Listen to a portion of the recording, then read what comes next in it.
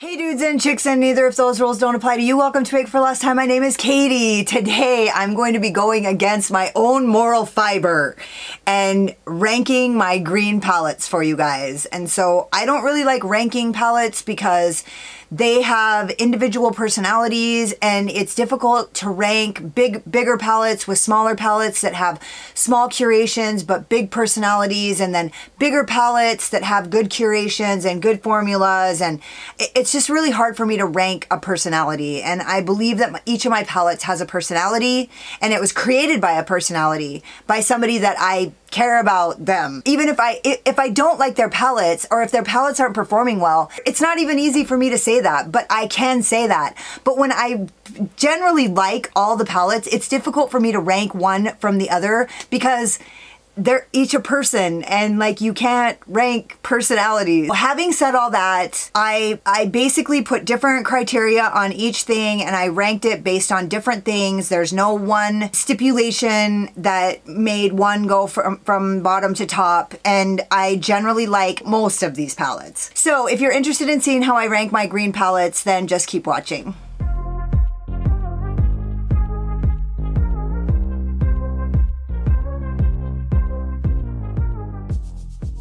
I wanted to start by saying that I have a lot of palettes. I feel like there's a lot of palettes that people consider a green palette, but when you actually look at those palettes, not even half the colors are green. Like the Gemini palette, for example, it has like 3 greens, and it's mostly orange and a black. And so it's not even half green. It's actually less than half green, but it's considered a green palette. All the palettes that I have included in here, except one, have a name that implies that it's a green palette. So when the person created it, they actually named it after something green so that you would associate it as a green palette.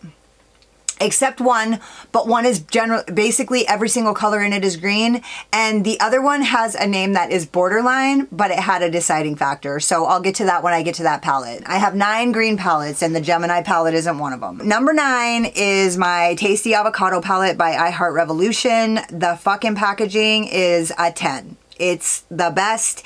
I love this package 1000%. And the color story is pretty fucking great too. It's a good color story. The shadows don't perform that well, and at this point they're okay. They're not very pigmented, and also the shimmers are really not that shimmery.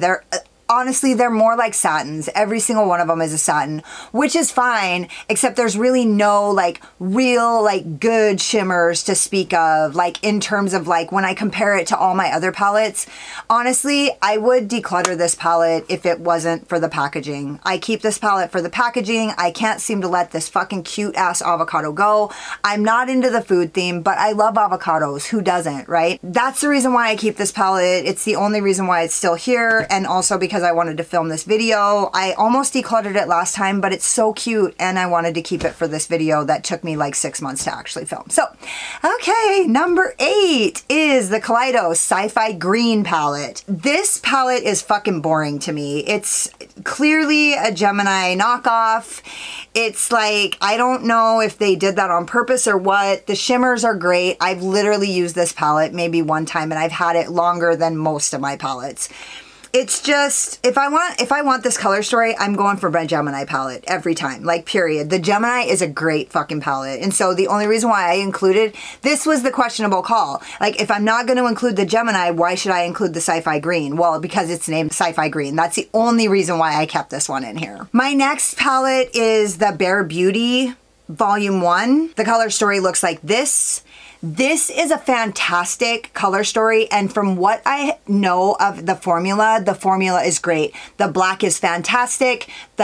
Everything blends really well. The yellow is good. It's not great. It's not the best. I mean, lately I've used some fucking yellows that literally, like, you gotta use some crazy shit just to tone them down. You got to tone down the yellows in the palettes I've been using lately. And so the yellow is good, and it's good enough to blend out these greens. I like it that this palette has a yellow to blend out greens, because I think yellow is a major factor in how good a green look looks. The only reason why this palette ranked so low is because I don't really like the color, the actual shade of the shimmers that are in here. They're not like a highly shiny, foily shimmer, which is fine. I don't mind that. But these three colors are all pressed glitters, and I like pressed glitters okay, but for this particular palette, I actually wish that these would have been a shimmer.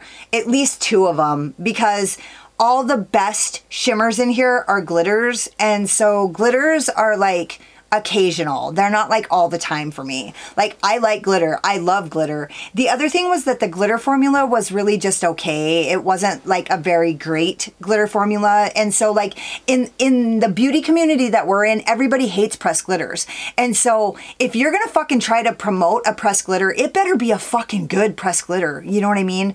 So that's the reason why this palette ranked so low. The truth of it is that the actual shades of these greens are like my preference. They're like the more blue tone greens, and they're a lot of teals, and even like the green greens have a lot of blue base to them. They're cool tone greens. So that's it. The glitter, there's so much fucking fallout. It looks like a fucking dragon just shit on your fucking face. So it's like, it was all over the place, and like, it was just really hard to manage that glitter. And so for all of those reasons, that palette, I love the color story, but it ranked low because of those reasons. The next green palette, the Emeralds palette.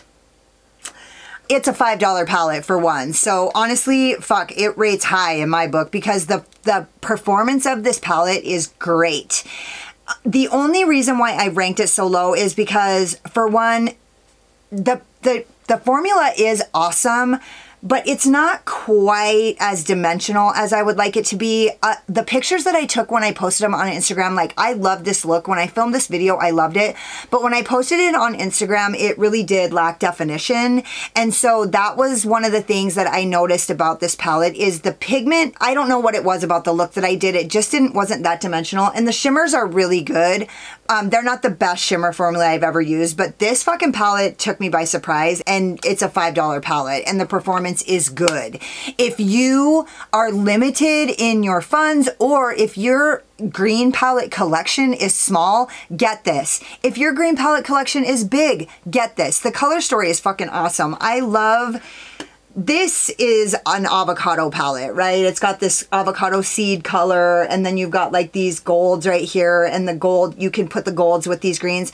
This is a fantastic palette. It just rated a little bit lower because it lacks a little tiny bit of dimension. This color right here, which would be your dimensional shade, oh, sorry. This would be your most dimension that you would get, is actually a lot brighter and lighter than it appears in comparison to everything else in the palette. So that's the only reason why I ranked it lower. My next palette is the Moonslice Beauty palette. I love this color story. This color story is actually like a happy grass troll color story. I said that when I did 3 looks with it, and this is honestly one of the few, I feel like in the scheme of my entire collection, I don't have like the ratio of palettes that I've actually done 3 looks with. This is one of them. The fucking mattes perform great. The color story is great. And honestly, the shimmers are bomb. Look at this one right here.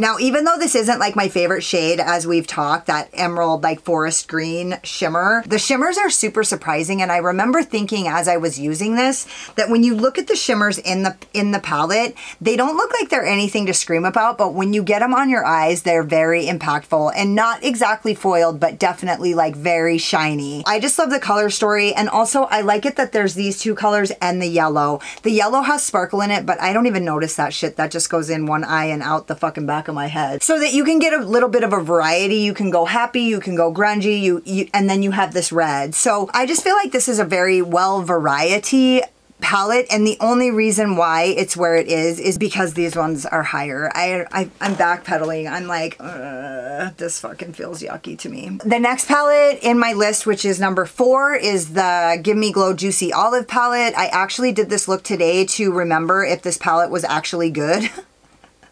I couldn't remember if I thought it was good or if I actually just thought it was good because somebody said it was good on YouTube, and then I tried it and then I didn't think it was good, but I thought it was just me, right? So whenever anything goes wrong, I just assume that it's my skill, my taste, me. This is what the color story looks like. I fucking love this color right here. It's Dry Martini. It's this bright pea green. I feel like there's grungy greens and then there's pea greens. There's like olive drab, right? Like this is olive, and this is pea green.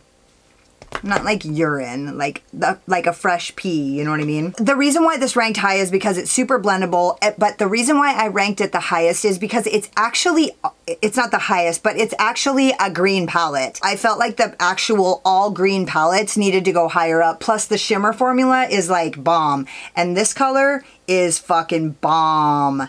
And then this one, it's the one I'm wearing as my inner corner. Look at how fucking pretty that is. Ooh! It ranked high because the formula, the shimmer formula, is super foiled, it's super blendable, it's super pigmented, and it's actually an all green palette. The next one is the Pistachio palette from BH Cosmetics. It's part of the Sweet Shop collection. I mean, this is not news to anybody. The color story looks like this, and the shimmers are seriously like next level shit. Like, I don't know what the fuck they put drugs in them. That's it. Like, the matte formula is good, but the shimmer formula is like next level. These are all like duochrome. There's just no getting around it. The other thing is I do feel like as far as the shimmers go in this particular palette, the darkest one is really the best one out of all of them. The darkest one and the gold one, the pinky and the first finger. But I also feel like that Moonslice Beauty Emerald Moon palette is like that shimmer that I just showed you is not a dupe for it, but it's really actually similar in color. I feel like the two center shades are okay, but I feel like the other Sweet Shop palettes kind of really, the shimmers, I just prefer them more. And so that did make it into the top because of the shimmer formula and just because the palette is so good, and it's like semi-affordable, which is like a semi-boner, right? It kind of works, but it kind of doesn't. So the next one is my Lucky Bunny Envy palette. So like, I mean, I know I was splitting hairs, but like green with envy, you know what I mean? It's a green palette, so it was not getting in here, but still.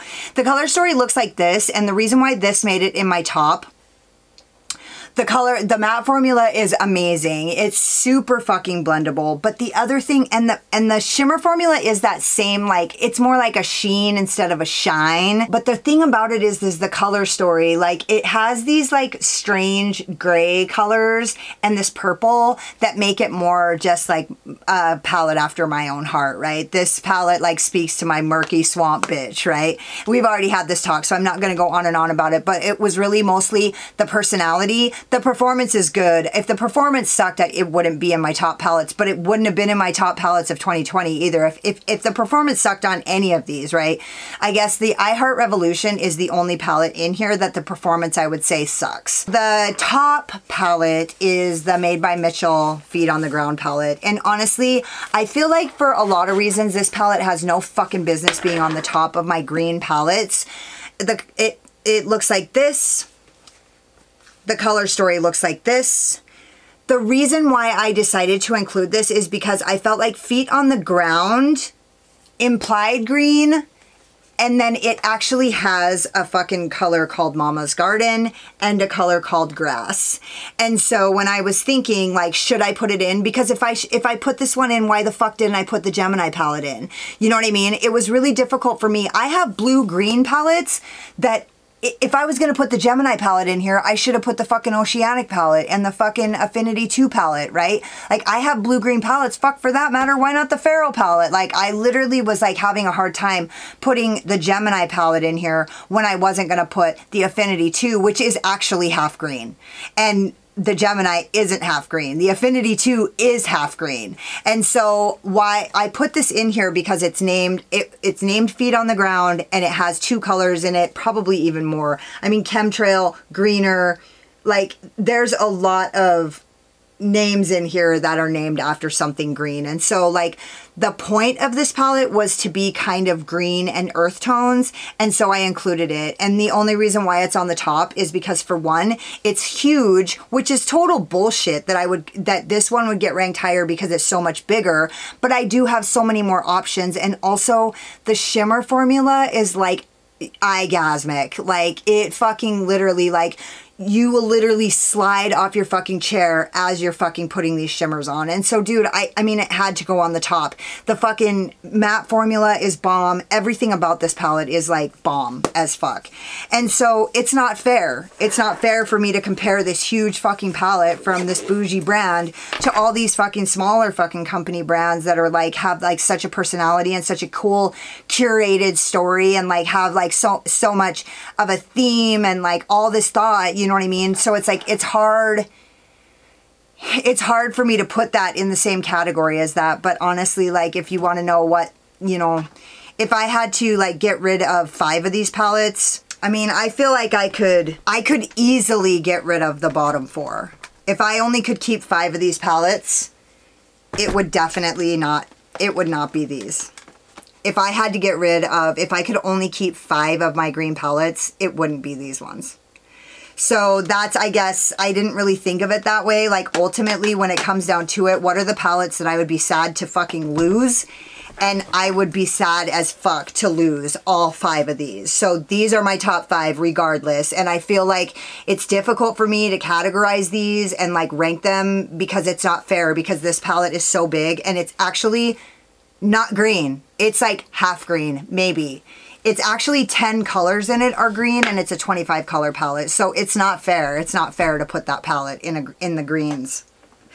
If I was going to put that palette in the greens, I should have put the Gemini, but then what the fuck would I have done? So anyways, that's how I rank my green palettes. That's it. That's all I have. Don't forget to subscribe to my channel and hit the notification bell because you can't wait to see what happens next. Hit the like button if you like this video and you want to hear more content like this. If there's other fucking colors or color stories that you want me to rank, even though it's painful for me and I actually need to go call my therapist now because I fucking am filled with guilt and shame, I would do that for you guys because I'm a giver. And hang out with me in the comments because I fucking love it. Also, for those of you who thought I looked pretty before I opened my mouth, go and follow me on Instagram because I don't talk as much on Instagram. Thank you guys so much for watching. You could have been anywhere, but you were here spending your precious, valuable time with me, and I totally love you guys for it. Later.